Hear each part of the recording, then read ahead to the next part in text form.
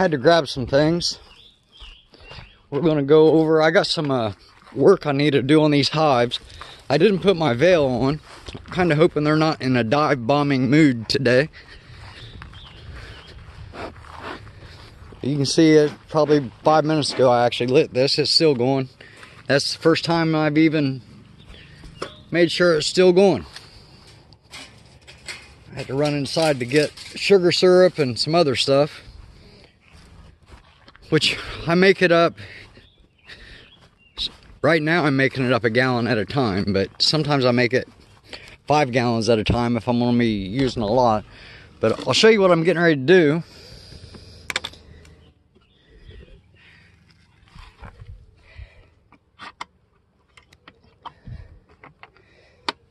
Because I meant to do this last week and I didn't do it. But I want to move my sugar syrup, which is on the end, because I put a package of bees in there. And now that they're building out comb over there, I need to make it where... Get this camera fixed. I need to move the sugar syrup where it is right above where they're building out comb. Because right now the bees, they get the sugar syrup from here, but they're building out comb over here, so they got to travel back and forth to get that sugar syrup. So what I want to do is I want to put this, I want to move this over to where they're building the comb at, so they got less travel. And then the brood chamber's here, and the brood's doing fine. So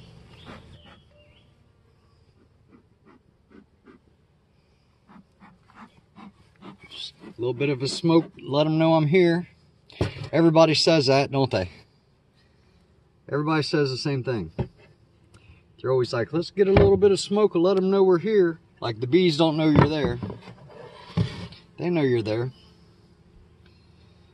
So over here is where they're building out comb. And basically I'm going to move this board over to here along with the sugar feeder, then this board to go over here. Then that's less distance they got to travel.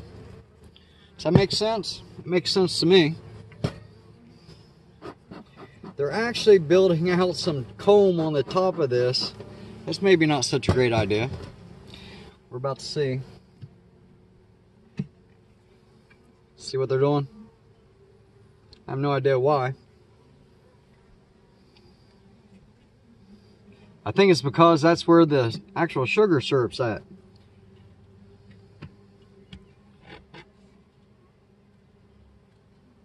So they're building out the comb right where the sugar syrup's at, because that kind of makes sense, right? These hives are actually, this hive's actually doing really well. I don't want to interrupt them for like too long, but yeah, this hive's actually doing really, really well. So that right there is pretty much all I needed to do. Just move that over some.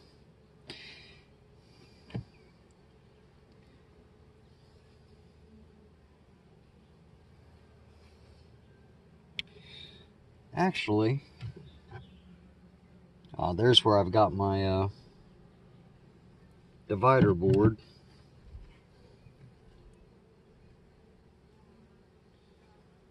Yeah, that'll be alright. So basically I'm going to go around and do all the hives the same way. Now the langstroth hives and the warre hives, you don't really have that option. You got to put them just wherever the holes are at in the feeder boards. But these long hives, you can move the feeder around.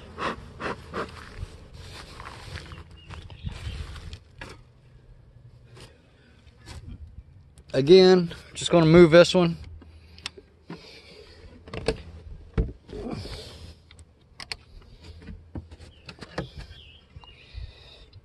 I kind of figured some of these would need some more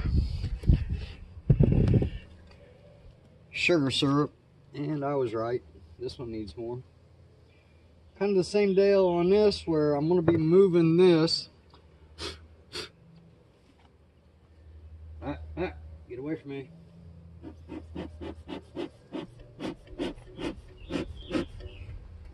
So I'm going to move this board down to like here.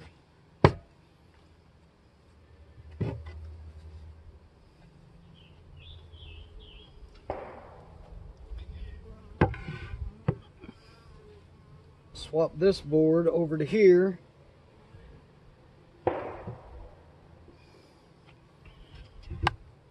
Try not to make anybody mad at me.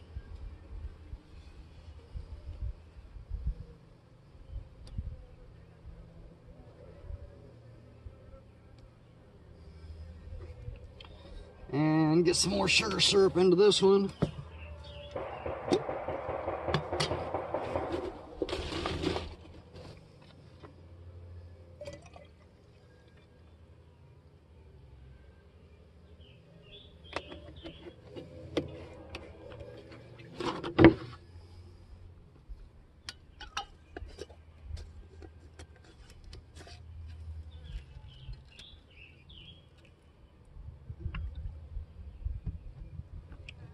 Easy peasy. On to the next one.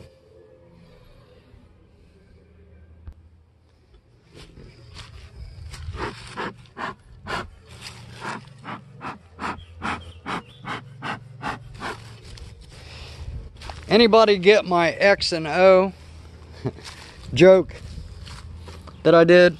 You probably can't see it on this one. Let me close this lid now that I'm done in there.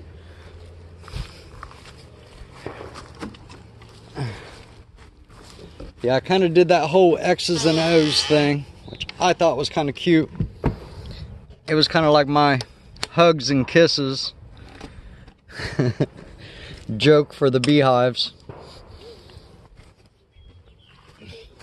Yeah, so I run out of time to get these hives done. I put X's on this one and O's on this one. Because literally they were here, the bees, I picked the bees up and the hives weren't done yet. So I kind of just had to get it done the best I could.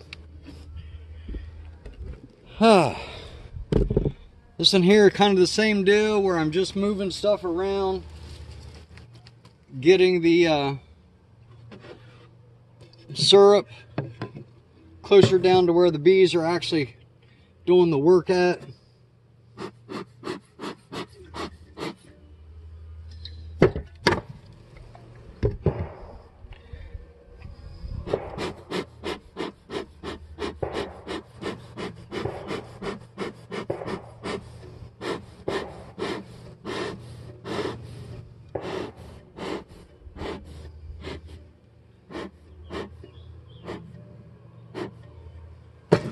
Swap these two boards.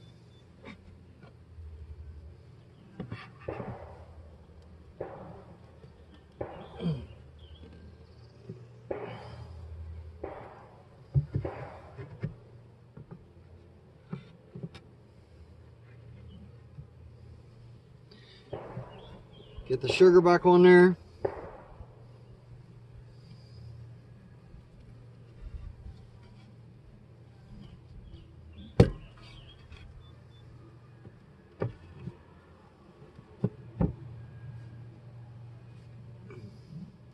Easy peasy on that one too, just the way I like it. So that's pretty much all that I needed to do today. Didn't have to use too much smoke. Didn't really have to use too much sugar syrup. I do need to check this other langstroth hive over here. It's also got new bees in it.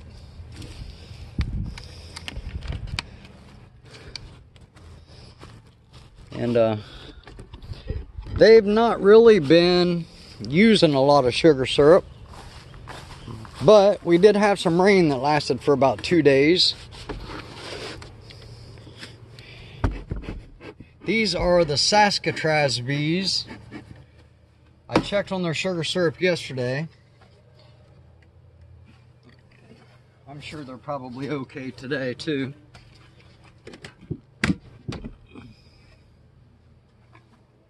Yep, nearly full.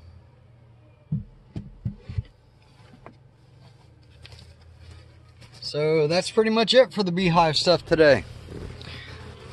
I still have the entrance reducer on this hive because they're still building up.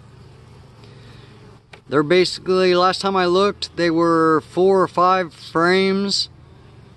This was from a package, and I had 4 or 5 frames of that bee right there is not being liked. Anyways, I had 4 or 5 frames of drone comb I put in here, and then they've been working on the rest, but they're not really getting it drawn out too quick.